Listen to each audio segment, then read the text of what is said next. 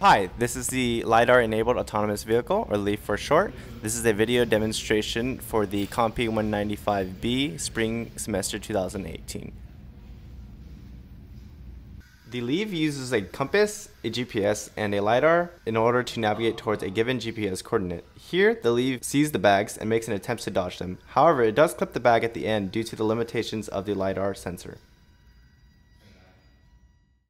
In this trial run, the LEAV tries to reach its destination, and in the process, it dodges the walls. In this case, the destination is actually a GPS coordinate within this hallway. As you see, it hits the wall, and in this point, it is the GPS coordinate.